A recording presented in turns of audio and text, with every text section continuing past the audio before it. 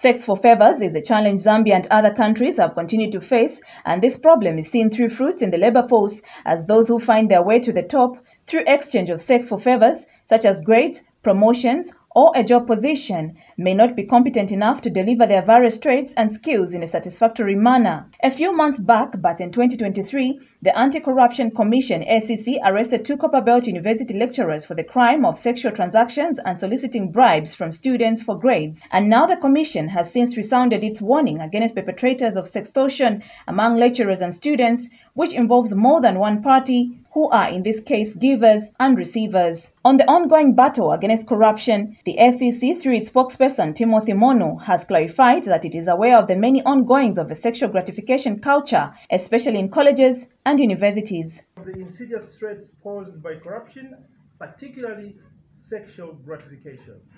In other terms, it's called sextortion.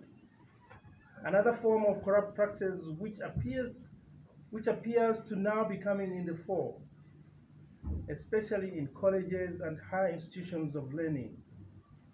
As you may be aware, in the past 2 months, the Commission has arrested 3 lecturers at the Copper Belt University over this crime, and this has raised a lot of concern.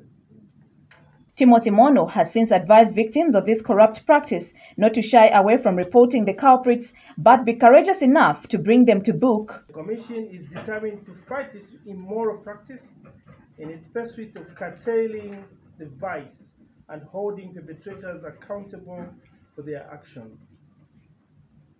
The Commission would like to urge victims of this form of corruption not to shy away from reporting, but to be courageous enough to bring culprits to book. Students who are weak academically equally offer their bodies in exchange for marks in higher learning institutions in Zambia. This situation is dangerous and harmful towards realizing goals of the country's education system. Therefore, more sensitization measures are vital to curb this vice. Namwinga Mwinga for Movie TV News in Lusaka.